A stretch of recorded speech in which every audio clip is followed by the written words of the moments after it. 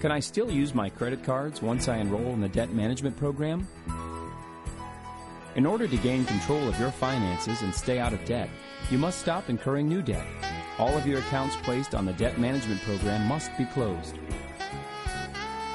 In certain cases, you are allowed to keep one card open that is not enrolled in a plan for emergencies. Keep in mind, an emergency is not defined the same by any two people. If gaining control of your finances is your goal, you should plan on not using credit cards.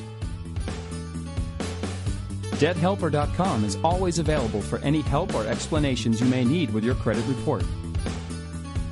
Call us today, 1-800-920-2262.